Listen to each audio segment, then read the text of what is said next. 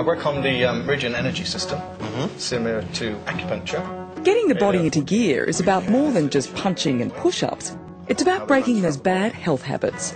So with the help of some of the more unusual mind therapies, our celebs are learning how to brave the crave.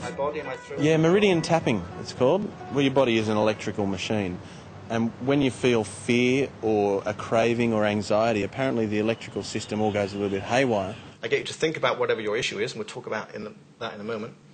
This will happen to your body, and when I tap, hopefully, the emotion will fall away. So What Paul, the therapist, got me doing was, for me particularly, it was just getting rid of smoking out of my life completely. I'd love a cigarette. I'd love a cigarette. I'd love a cigarette. The cigarette craving. The cigarette craving.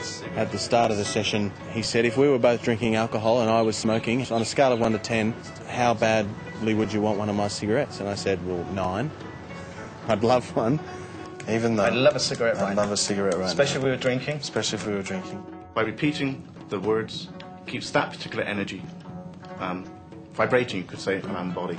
Feel really good without smoking. I feel really good without smoking. Feel really good without smoking. I feel really good without smoking. Feel really good. And by the end, it was 0. He'd sended me to the point where he said, so how badly would you want one? It's like, oh, I wouldn't. Because I just think to myself, well, it's just kind of silly. Why would I bother? 0 to 10, you feel it's a force of habit. Well, it's not, because I'm not going to stop, so... 0 to 10. 0. 0.